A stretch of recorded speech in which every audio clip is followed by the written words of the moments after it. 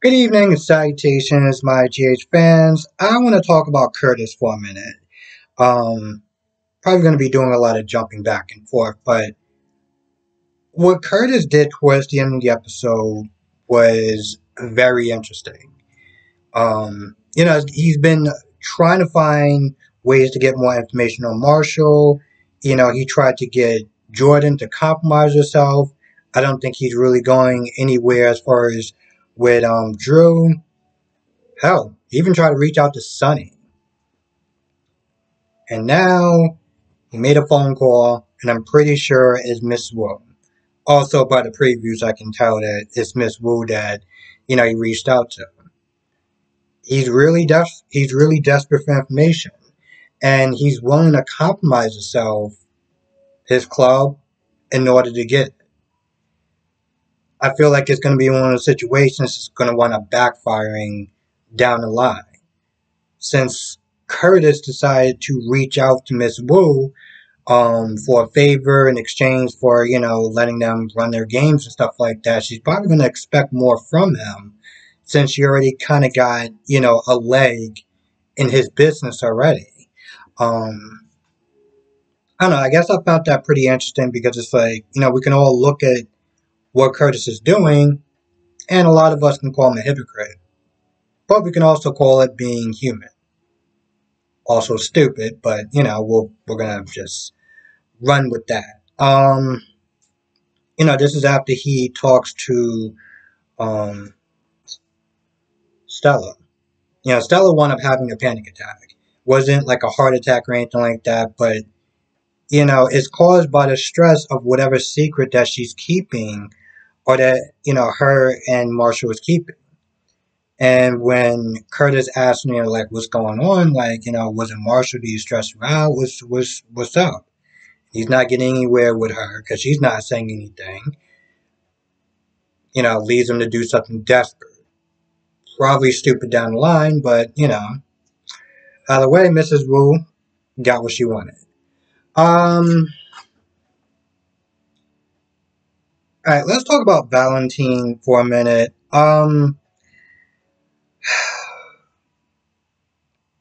know what? How does everyone feel about his mustache?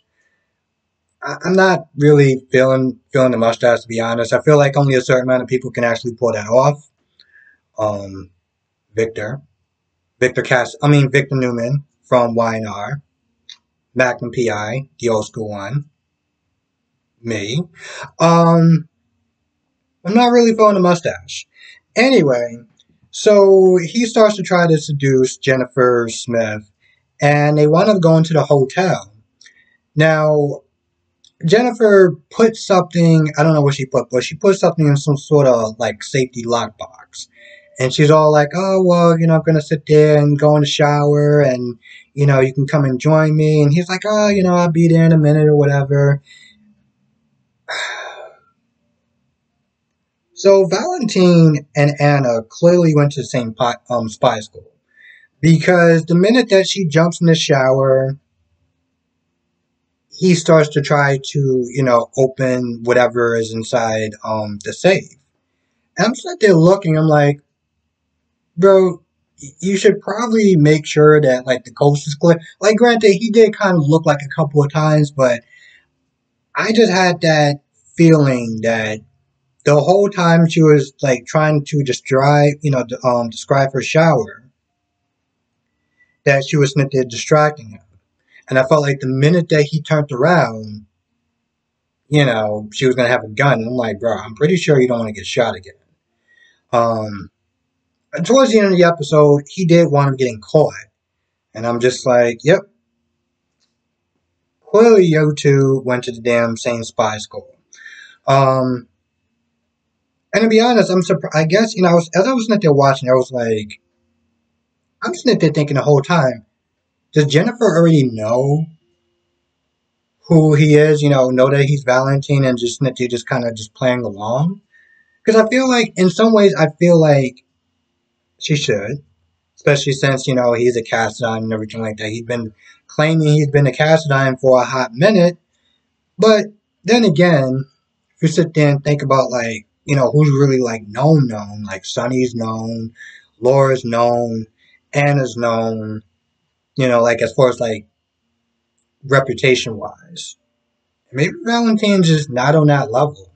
So maybe she doesn't really know who he is. But apparently she's gonna find out tomorrow. So let's talk about Michael and Willow for a minute. So they both get served papers. This is regarding Nina, filing for a petition to see Wiley. And Michael's like, all right, listen, I gotta sit there and try to talk to that Smokes guy to sit there and get the charges dropped.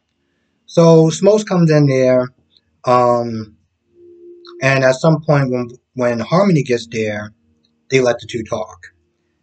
Long story short, Michael's like, all right, listen, if you want to sit there and try to take me to court, that's cool. And you're going to go bankrupt doing it. Because I'm going to sit there and drag that out like there's no tomorrow. And what he does is he's like, listen, I can give you a scoop on Nina or her transgressions, even kidnapping Avery, all of that. Everything is leading up, as far as the court battle and stuff like that. And, he says he has a lot of good information, first-hand account, and Smokes buys it. So, I mean, in a way, this is also a win for Michael because, if Smokes publish, like starts to, put the stories out or whatever as far as Nina is concerned, then it can also weaken her case. And it can get the assault charge dropped on, the assault charges dropped. So Michael is actually playing smart, and it's good to sit there and see that side of Michael come out, like the strategist that everyone was sitting there talking about. Because to be honest, there was a time period where I stopped watching this show, and from what I understand, Michael really went to war on Sonny as far as getting custody of Avery, like used a bunch of dirty tricks and everything like that. Like the dude was relentless, from what I heard.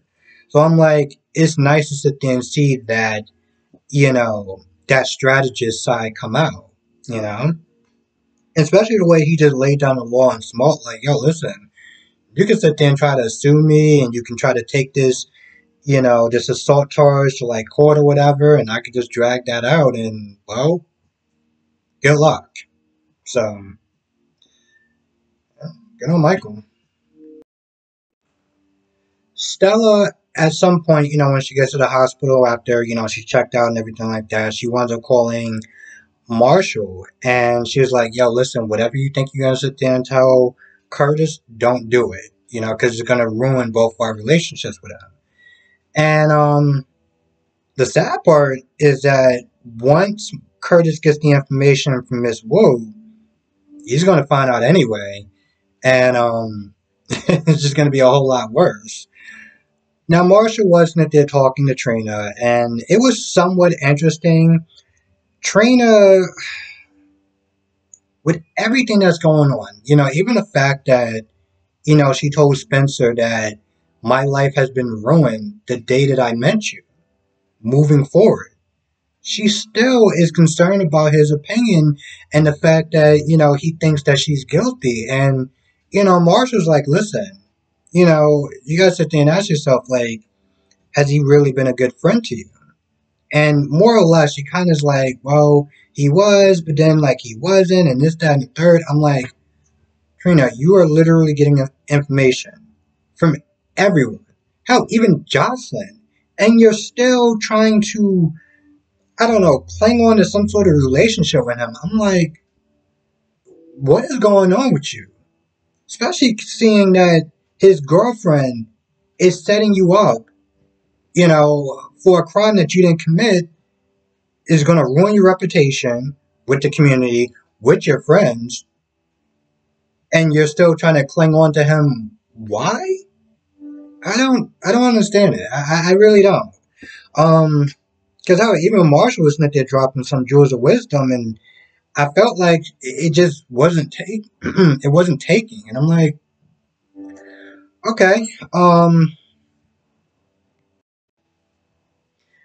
So Harmony comes in to try to get a job from Carly.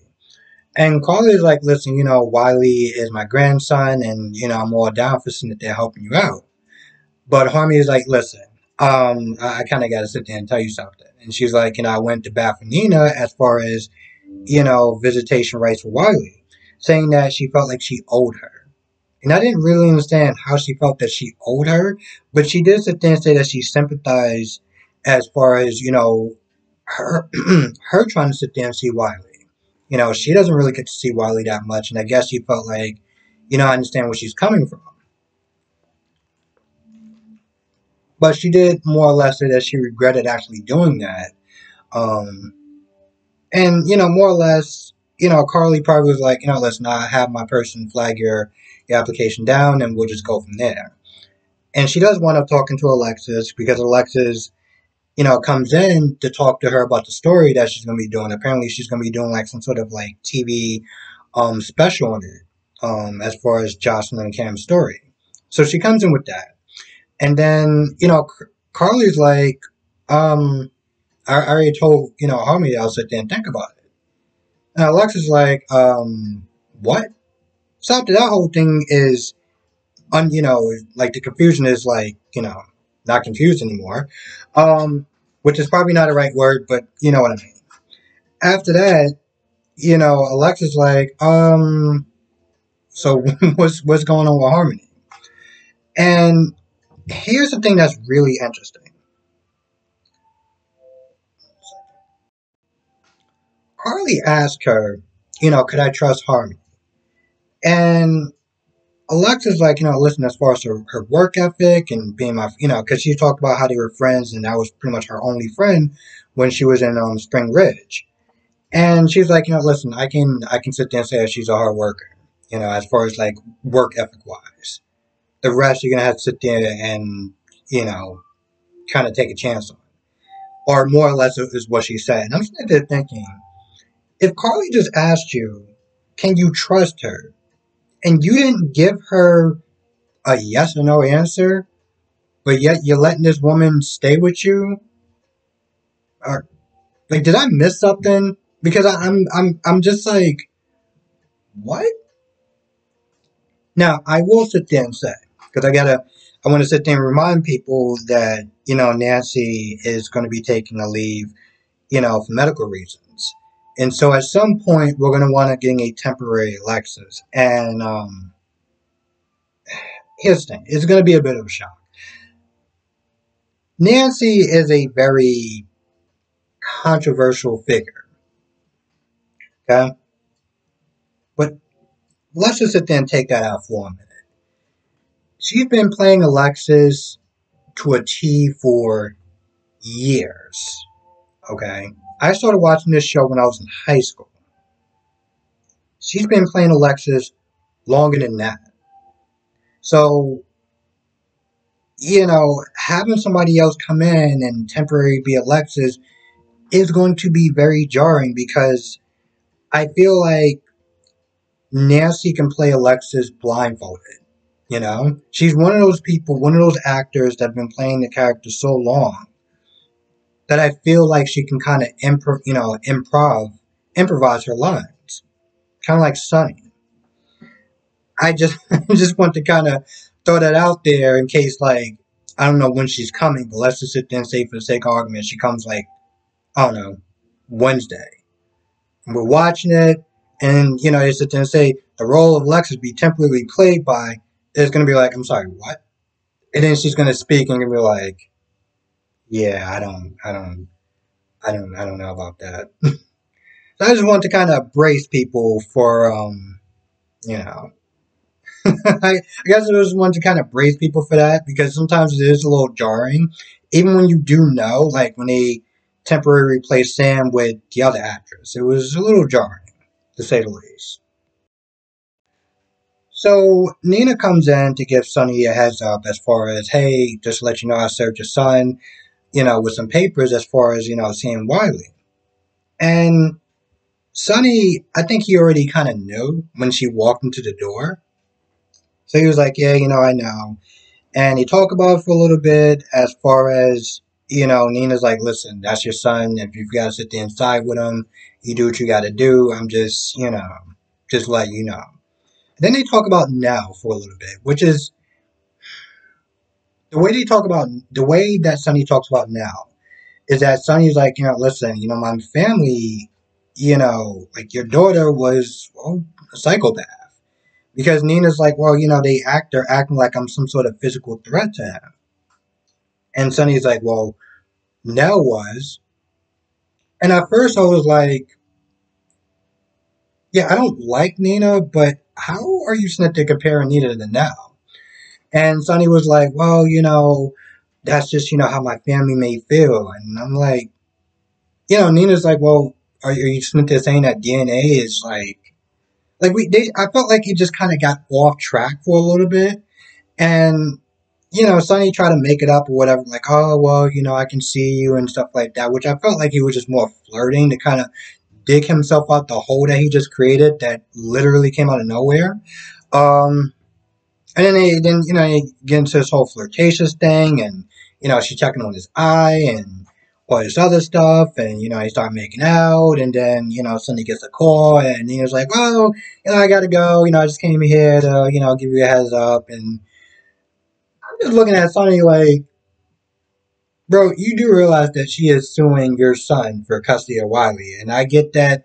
Yeah, I was hugging and kissing and everything like that, but like maybe when the blood actually starts to flow back up here, you kind of start realizing that Michael is not going to be happy about this whole situation, and you should probably brace for that at some point. Just want to throw that out there.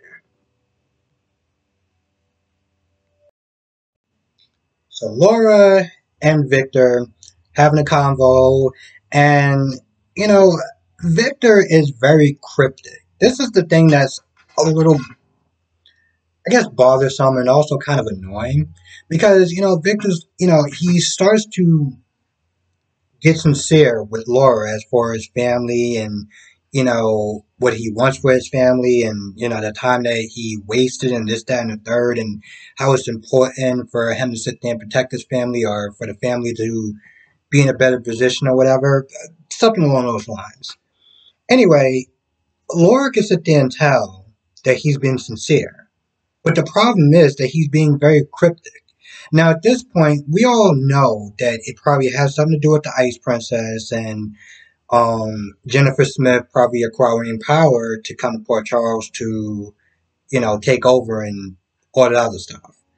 Well, my whole thing is with Victor, I'm like, bro, listen, if you're actually, and I guess it's soap opera, but if you're actually sincere about, you wanted to unite the family and you and Laura be a great force and this, that, and the third, then you would loop her in on this conversation instead of being so damn cryptic about it. And, Laura after a while was getting kind of annoyed, like, it got to a point where she was like, well, you just want power and this, that, and third. I'm like, you have an opportunity to sit there and really let her in and kind of show, on some level that you're a different person, that you do care about your family, but you don't care enough to sit there and let her in. So how much do you really care? It's like you want to protect your family, but you want to keep your secrets and you want to get what you want at the same time. That's clearly not going to work out. So after a while, um, when Laura gets the call from Kevin that he can't make it, she's like, "Yeah, we're not doing dinner or anything like that, and I'm just gonna head on out seas." And yeah. So to be honest, that conversation went absolutely nowhere.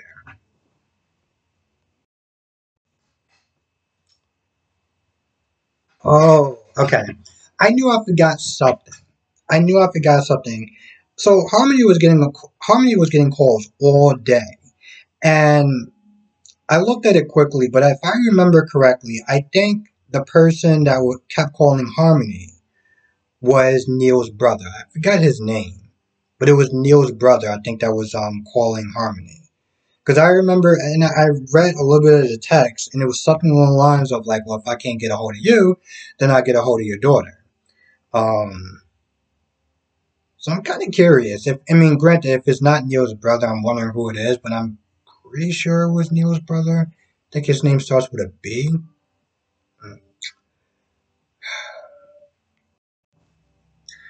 Anyway, I think that's pretty much about it. Yeah, I think that's pretty much about it.